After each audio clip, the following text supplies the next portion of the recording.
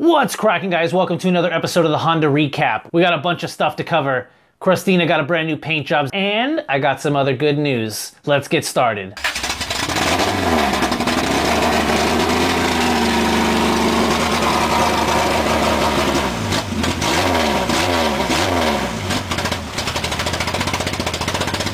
Hey guys, how's it going? Welcome back to another episode of the Honda Recap. If this is your first episode, make sure to hit that subscribe button and that bell so you're notified every Monday night at 8 when this show airs. I'm basically trying to go over all the stuff that's going on in the Honda YouTube universe and try to condense it all into one cool recap, and that is, like I said, every Monday night at 8 o'clock. All right, let's kick this off with Zosh. It's been long awaited that this guy has been getting his car ready for paint. It is now out and the car looks amazing. I was talking with him the day he got his car and he was trying to rush home so that he had enough daylight to get the hood on, the skirt, he tried to get the spoiler on and all the other goodies that he had painted so that he would still have enough time and daylight to make a video for you, and it came out great, dude. It's been a crazy 3 or 4 years in a build, and I'm so happy that you've got to the point now where your car is semi-finished, or at least a good portion finished. I know things are never finished, but if you haven't seen the paint on his car and you haven't seen the quality of work that he's put in, absolutely check out his latest video. He does a really awesome walk around, and I can't wait to see what you have next for this vehicle. Vasile Garage, this guy has definitely turned up his upload schedule. He's been coming out with a video every single day like the rest of the other guys that have been trying to really push out content.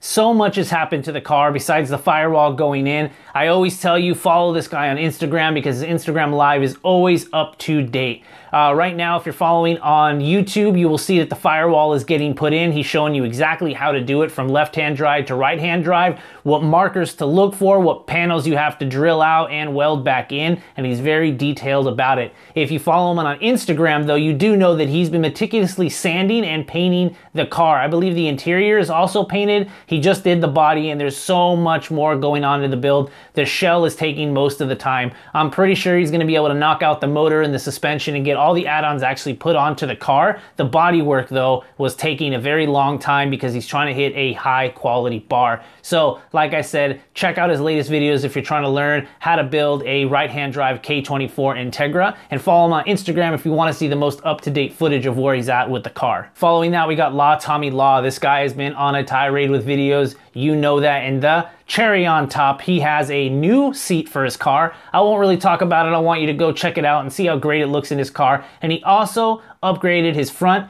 brakes with spoon calipers. It looks amazing. Everyone wants that blue caliper right in their front wheel, especially if it's behind a TE. Showing you how to install it, showing you what it looks like in his fresh car. Go ahead and check that out. I love everything you do to your car, man. Keep it up. All right, back at it with the engine build, we got Deadbeat Garage. If you've noticed, this guy has been working on his EF for a very long time, and he's also got Mad Max, his other vehicle that he's been working on. But after I think everything that's been going on, I think Honda Street Garage working on an EF and YoungStatic working on his EF, this guy's decided, you know what, it's time to step it up. And he brought out his B18 C5. He's getting it ready, got it cleaned up. I believe he's gonna paint it, and over the past couple days he's been putting the wiring harness back into the shell. This is gonna be a crazy build. I didn't know that was the motor you had just sitting on deck, dude. This thing is gonna rip and look great doing it. So if you want to see some more great EF content, definitely check out Deadbeat Garage. He has so many videos. Everything he's done has been with his own 2 hands down to the paint.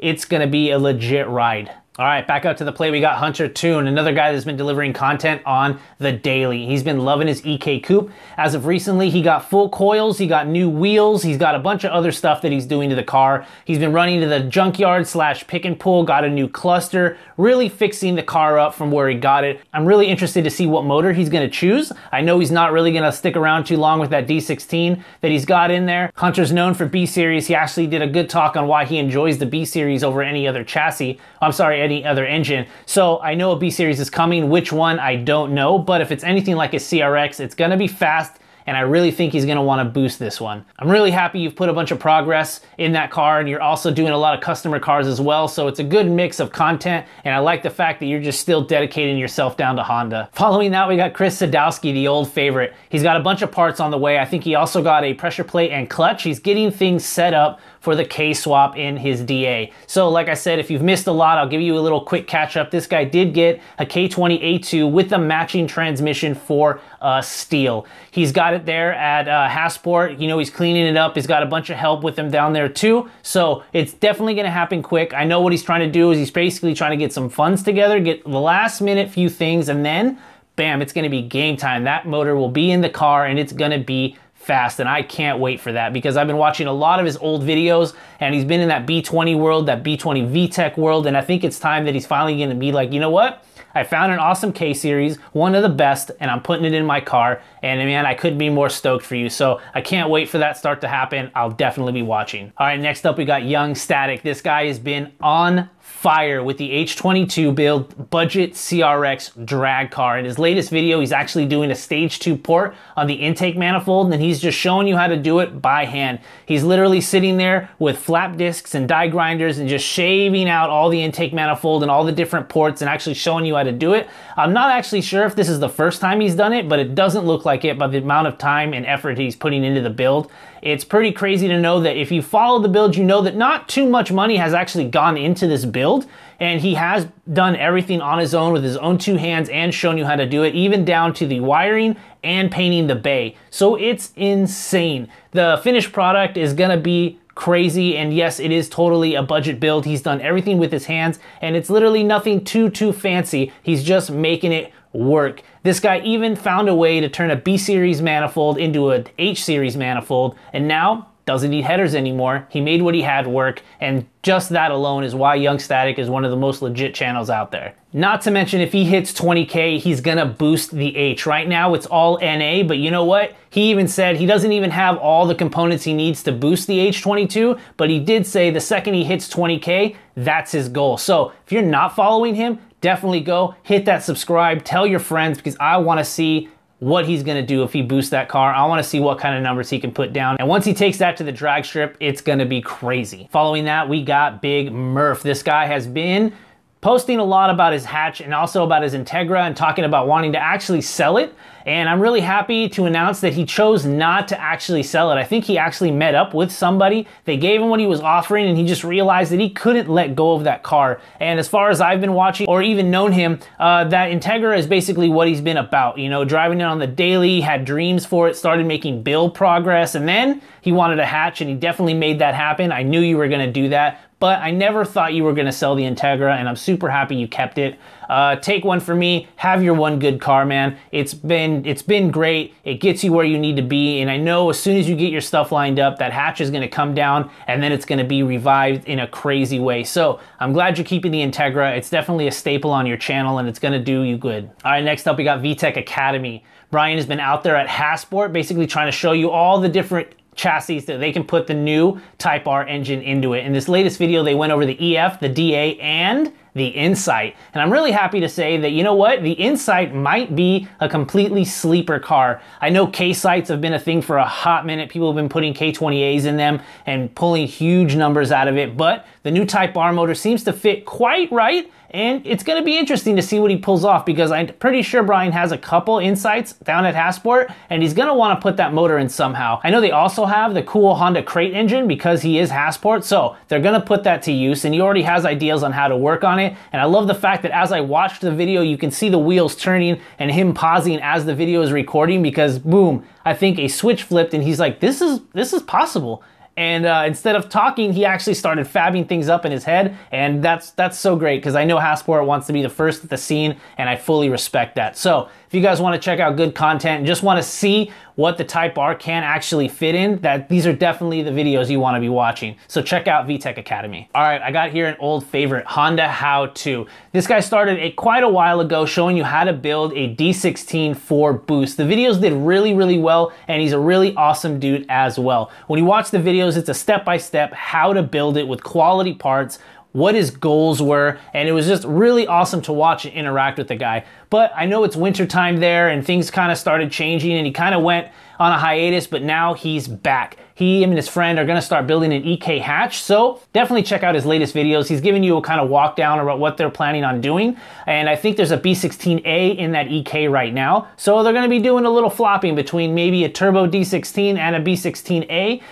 Just as things need to be rebuilt, these two motors in the chassis are gonna be really awesome because the EK chassis is really good and the hatch, can't complain with the hatch. So if you don't know about Honda How To, definitely check it out. Very informative, breaks things down, and it's gonna be really cool to see what these two guys start doing with that hatch. All right, these next two channels I actually found in the comments, and I kind of want to talk about them for a quick minute, mainly because both these guys seem really humble, really cool, and just the videos are really, really great to watch. So first up, I want to get a shout out to Nick Sabella. What's up guys, and welcome to another video. Today we are actually starting the turbo build for Rhonda, the white Civic, and we are going to be chipping the ECU, and I'm going to show you guys exactly how to do that. I should also add that my ECU is an auto and my car is a manual, so I need to do an auto to manual conversion on this ECU, which I will also show you.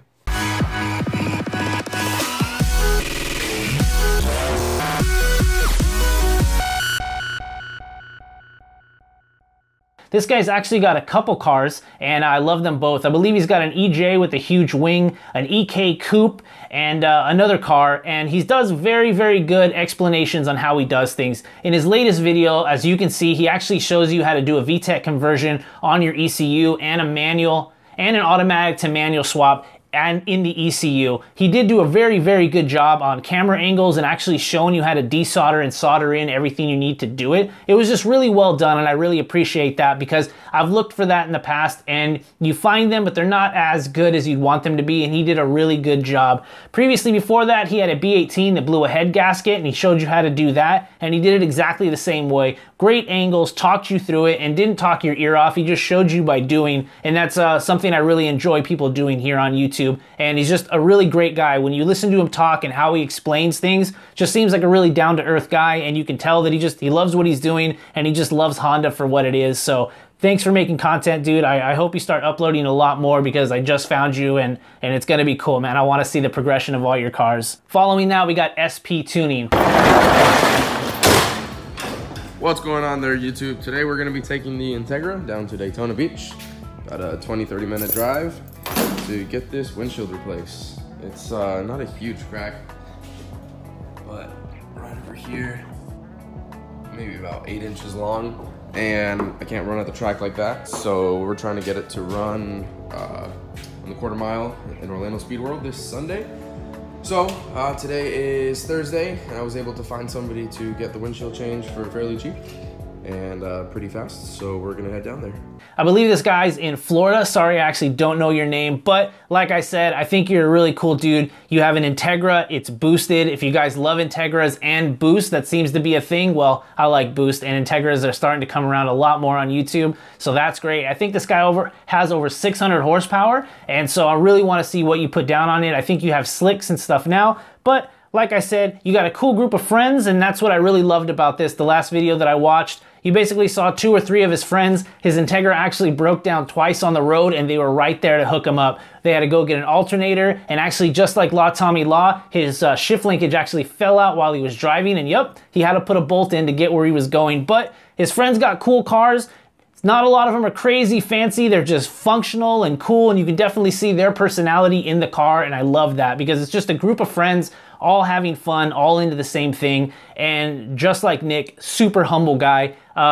Enjoy, it's a blast to watch the videos and just hear you talk about what you plan on doing with the car. So I'm super glad I found you. I hope to follow along as you keep posting so I can see what you're up to, man. I'm super glad I found your channel, and thanks you guys for shouting him out in my comments from the last video. All right, that about wraps it up for the Honda recap. There's a couple people I want to talk about next week, and the reason I haven't talked about them yet is because I want to actually get a little more videos from them, and I really want to push them to post a lot more because I think there's actually some cool stuff out there that I want to really talk about. And some of those guys are MT Garage, Boosted Black Eye, eBay Honda, Rice Flavored Vtec, Redline Bandits, and Steve Ocasio. I know a lot of people are out there like, yo, you should watch Steve Ocasio, and it's like, I do watch a lot of his videos, you know, and I know he posts a lot, and I haven't brought him up, but I did talk about him a while ago, so he definitely needs to get back in the ring with the rest of the people that are posting quite frequently, so don't think I forgot about him. And all these other channels that I just mentioned, Awesome guys, got really weird builds, and not weird in a bad way, weird because I mean we're talking about G23 swaps, and eBay Honda is literally a guy who's an engine builder who has a lot of other stuff that he's done, but he's showing you what you can max out with the quality of eBay these days. And I know a long time ago you didn't really want to do that, but places like Huntertuned, Motor Nubs, and a couple other channels have really pushed the limits, and I believe even Sketchy DA, you know, really pushed the limits for Nippon Racing and YCP and all these other brands that have gone, you know, they've gotten some respect out there and getting 500 or 600 horsepower turboed on the dyno to the wheels with these parts. So that's really great to see. You know, you can definitely budget your stuff out and have fun. And you know, as much as it says about buying quality parts and getting Eagle rods and going that route, which is totally viable, but that doesn't mean you can't have fun in the process and learn. Some of you may not want to throw down that much money and blow something, and you know what? You guys out there in the world have definitely shown that you can put $200, $300, $400 into your motor and push tons of power and learn something in the process. And I think that's definitely something that needs to be talked about and commended about. On that exact note, I wanted to bring out the last video that Honda Street Garage that Mark actually put out about failure. That was his last video of people that have made videos or they're working on their car and they just feel like, you know what, I can't deal with this anymore, and they literally just want to throw everything away. And everyone's literally been there. I know I've definitely been there. You know, you put your heart, your soul, your time, and all your stuff into your car, and stuff just keeps breaking and keeps breaking. But I guess we're just crazy because we don't ever stop. We still think about it. We still want to go out there and do stuff. And that's what I say. I want to push on, and I want to keep telling these guys, keep making videos. You know what I mean? Like, some people stop for months on end, and I know that maybe, you know, life gets in the way, but if it's your car, if you're worried about stuff breaking down and you feel like, I don't know, I don't even want to do this anymore, just keep it up, man. Keep it up. Things will happen. Things will get better. Hop onto all the other channels, man, because I mean, like Mark said, we all feel that way. Even he does. He put in so much work in his EF lately, you know, and if he hit one snag, that was it, you know. And on that same moment, we got these guys at Refine Movement who put in months of work swapping an engine, getting it all ready, and someone sold him an engine with rod knock. He looked so disappointed in the video, but you know what? Bounced back, started working on his other car, made some progress on that, and turned a negative into a positive. And I think that's just what we have to do here in the Honda community and here on YouTube in general. Just hop onto a different channel, see what they're up to, give them some support, and they will give you some support back. So, like I said, I really want to see a lot of these guys post a lot more. And if you're out there and you feel like, oh man, like I kind of fell off, I don't really want to make videos anymore, or my project this or my project that, just watch the videos, get some support, reach out. We're all here to help each other, man. If you're stuck, there's so much knowledge out there already recorded, or hit them up on Instagram. I know a lot of these guys will definitely reply to you and answer any questions that you have. So with that said, guys, hope to see you next week. Thanks for tuning in to another episode of the Honda Recap. I'll see you in the next one. Peace.